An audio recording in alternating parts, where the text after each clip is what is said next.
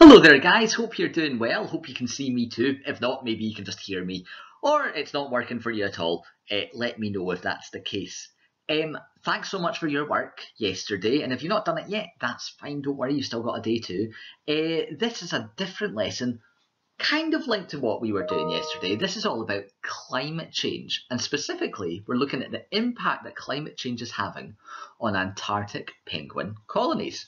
You can see them all here, gathered on their small iceberg.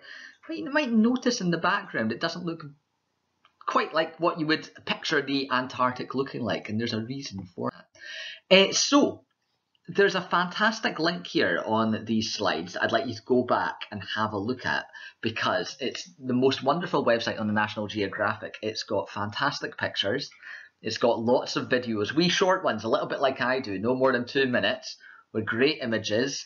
And then it's also got the text, but you can use Immersive Reader to make it speak the text for you if you've got that. Yeah, so it's all about the Adelie penguin. I hope I'm saying that right. I probably am. Anyway, they're a penguin that's very common in Antarctica, but their environment and their habitat is rapidly changing due to climate change. So that's the link there, the blue link down there. Make sure you go back and have a click on that. If it doesn't work for you, for whatever reason, it really should, okay, even just Google Adelie penguin National Geographic.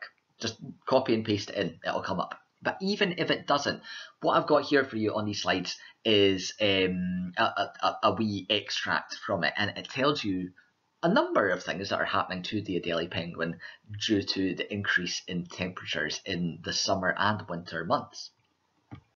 And so, your task is to use this table below. Now you could copy it into a jotter, you could put it into a Word document, you could just do it on the PowerPoint, whatever you like. But it is, can you list at least 5 things that have changed in recent years for the Adelie penguin? Then note down the reason for why it's changed. What was it? Was it shipping? Was it predators? Was it greenhouse gases? Was it human activity? What was it? And finally, what the consequence was. So why, sorry, not why, what has happened to the penguins as a result of this? So for example, it might be what has changed. There's a lack of food. Why has it changed? Could be fishing, could be whatever. And what is the consequence? Does that mean that they're malnourished? Does that mean that they can't have as many offspring? What is it? Anyway, I hope that task makes sense. It's a lot of reading today, but hope you enjoy it. Again, any questions, me and Miss Campbell are always here on Teams. Come and say hi. Other than that, thanks very much. Cheers.